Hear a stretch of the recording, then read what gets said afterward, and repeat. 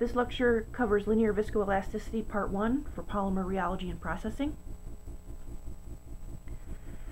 So we've touched on this before, but to redefine, viscoelastic behavior is a simultaneous existence of viscous and elastic properties within a material. And there's a lot of things we have to take into account for that, but one is paying attention to time scale. The assumption we make is that all real materials are indeed viscoelastic. They exhibit both viscous and elastic properties demonstrated over one or multiple time scales. The time itself is something we have to always keep in mind. There's the time scale of our experiment versus the natural time of the material, and that's something that's indicated by Deborah number. When we're talking about time scales, we need to think about the relative speed of the experiment. If the experiment is slow, the sample will appear viscous rather than elastic.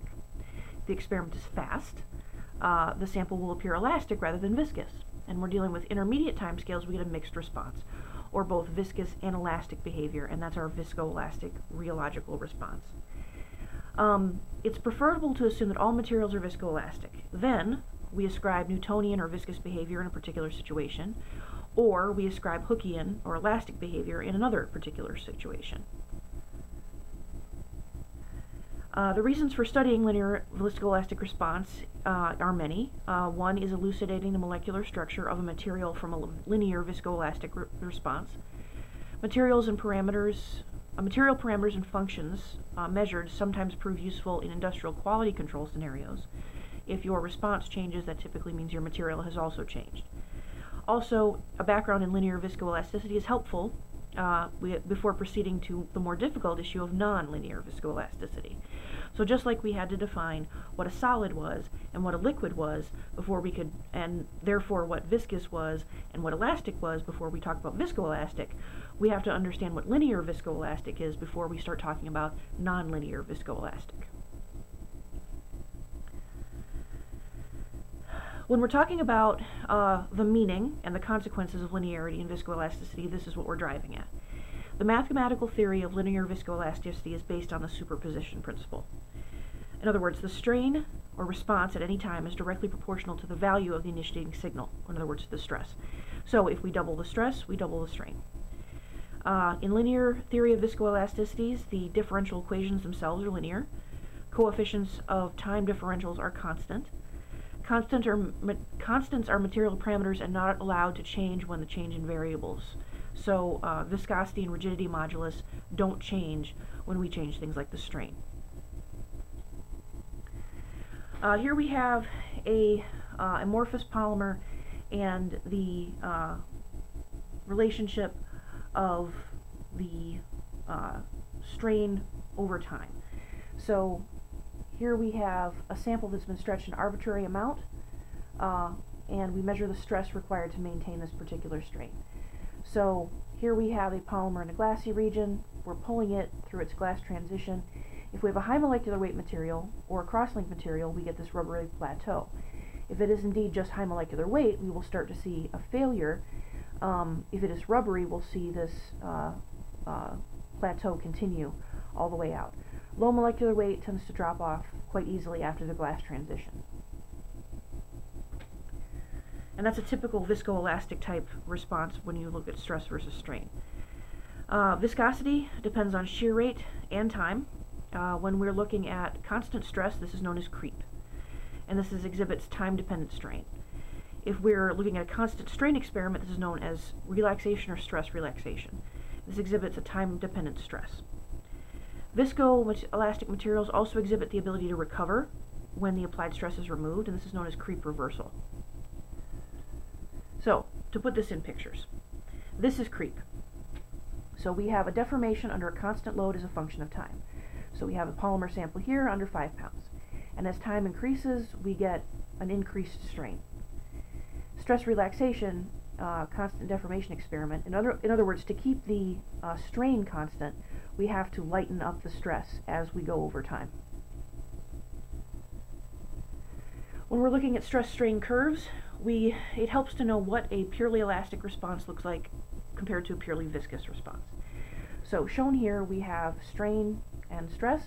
In a purely elastic response, we'll apply the stress, And as the stress is held, it has this particular strain response. When we remove the stress, all of the strain goes away. In a purely viscous response, we'll apply a shear stress, and if we reach this point before permanent deformation and we remove the stress, it will recover. If we have permanent deformation, we will see the strain hold at this level. A mixed response, or a viscoelastic response, will show a mixture of creep and recovery.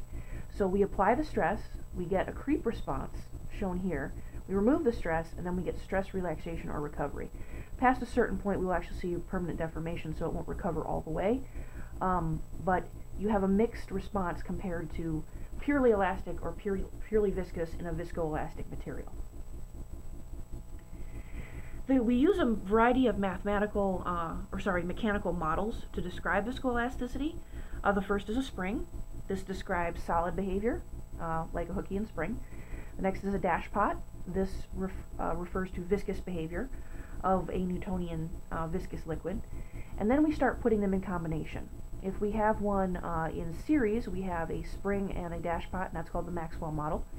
If we have them in parallel, we have the Voigt or Kelvin model. So we have a spring and a dash pot next to one another in parallel. The simple model of a spring gives us elastic behavior as related to Hooke's law.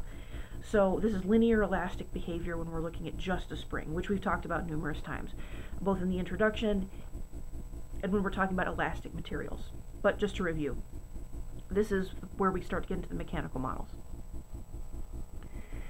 This gives us viscous behavior, and we've seen this figure before. This is how it relates to the dash pot. So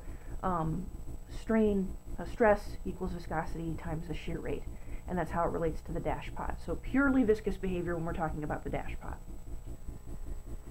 So as it relates to the figures we just saw, so we apply the stress, there's a displacement.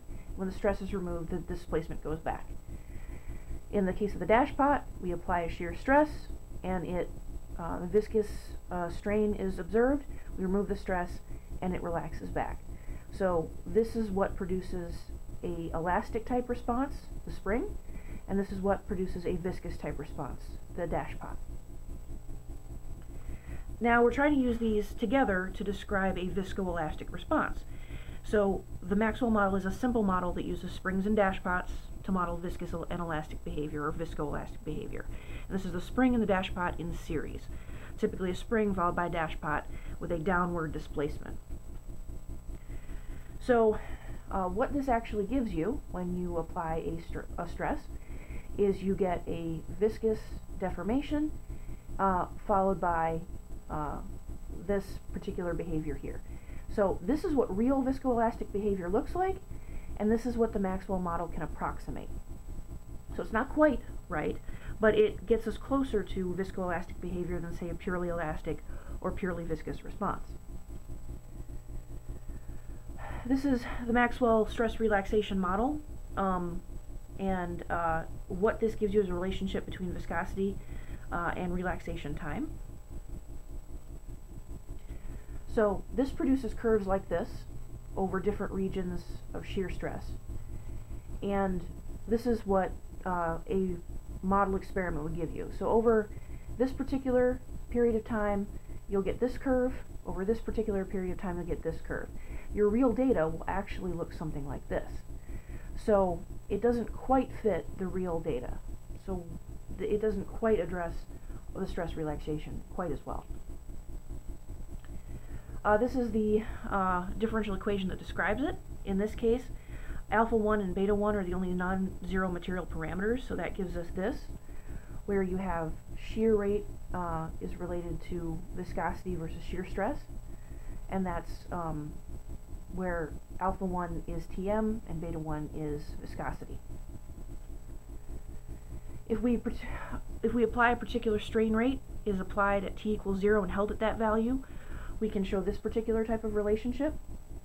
Upon the startup of shear, the stress growth is delayed, and there's a time constant here which is tau m. If the strain rate had a constant value for the shear rate and t is less than 0, and that strain is removed, t equals 0, we can show that for t greater or equal than 0, we get this particular relationship.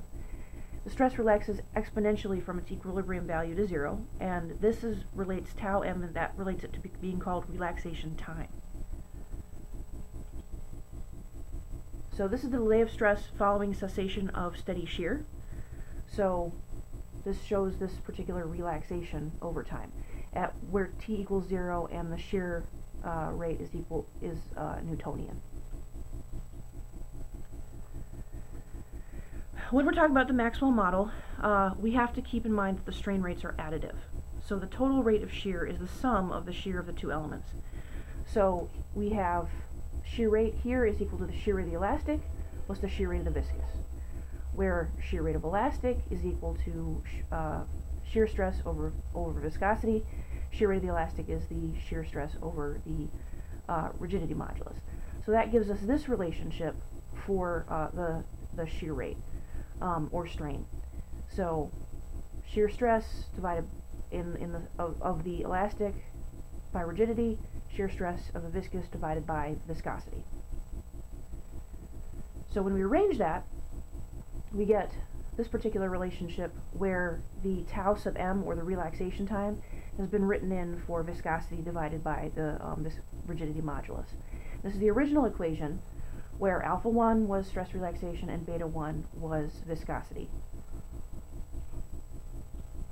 That concludes the part 1 of linear viscoelastic responses. Next we'll move to viscoelastic responses part 2, where we talk about the Voigt model and other exceptions. Thank you.